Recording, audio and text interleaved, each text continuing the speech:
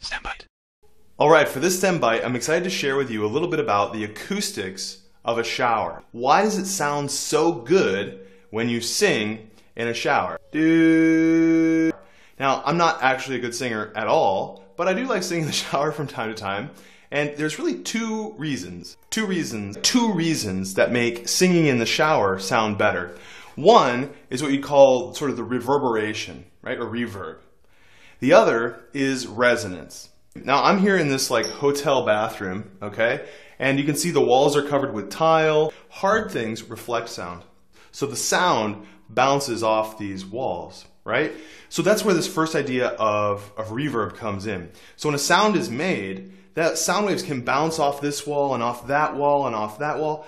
And if there's no surface to absorb the sound will keep bouncing all around. So you can actually hear in my voice right now, it sounds kind of echoey. So you can illustrate this idea of reverb really clearly by just creating like a sudden loud noise, like clapping your hands. So let me do that a second.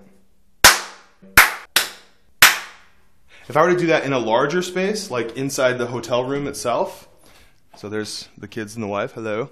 You'll already hear my voice sounds very different, and if I clap my hands, all right, but in here, you can tell my voice just sounds different. So that reverb helps make things sound better, right? You can hear your own voice, you can hear lots of things. Okay, now there's also this shower, and this is what I want to show you in particular. The shower is an extremely small space that's completely covered with tile, and so it is very reflective. And this is a great space to illustrate this idea of resonance.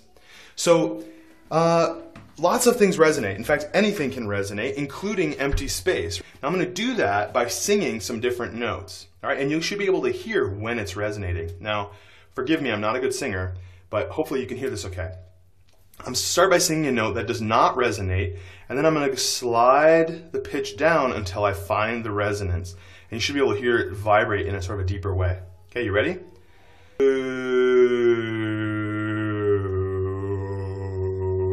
Okay, I didn't hear it that time. Let me try again.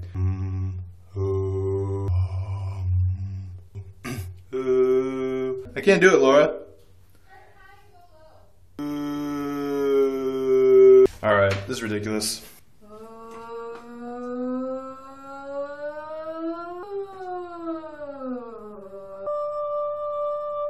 You can tell? Yeah, that was a good one. That was a good one. Right, so there's two notes. The low one is resonating, the high one is not. I'm singing them both at the same volume, but the low one, since it resonates, it sounds way louder. Ooh. Ooh. Okay, so what's literally happening, right, is the sound wave is bouncing off this wall and then off this wall and off this wall. And if I find just the right frequency to sing at, it builds a huge standing wave and causes the whole space to vibrate.